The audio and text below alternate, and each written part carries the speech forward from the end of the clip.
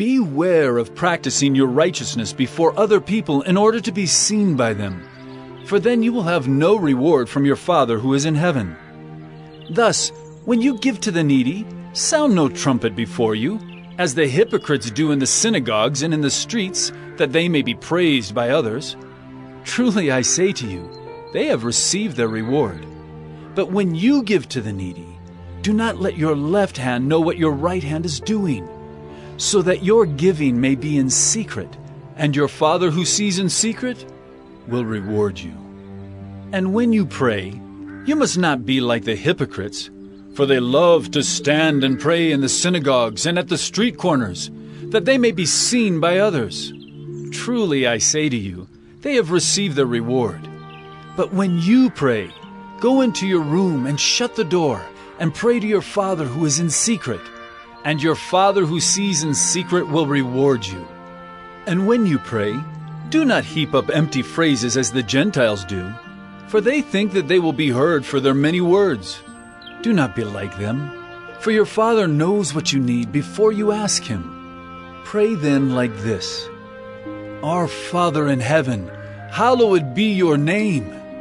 Your kingdom come, your will be done, on earth as it is in heaven.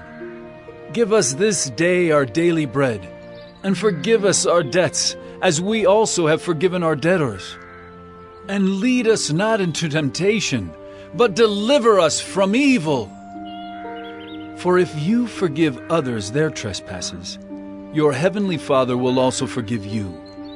But if you do not forgive others their trespasses, neither will your Father forgive your trespasses. And when you fast, do not look gloomy like the hypocrites, for they disfigure their faces, that their fasting may be seen by others. Truly I say to you, they have received their reward. But when you fast, anoint your head and wash your face, that your fasting may not be seen by others, but by your Father who is in secret. And your Father who sees in secret will reward you. Do not lay up for yourselves treasures on earth, where moth and rust destroy, and where thieves break in and steal. But lay up for yourselves treasures in heaven, where neither moth nor rust destroys, and where thieves do not break in and steal. For where your treasure is, there your heart will be also. The eye is the lamp of the body. So if your eye is healthy, your whole body will be full of light.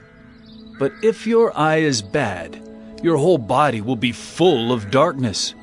If then the light in you is darkness, how great is the darkness?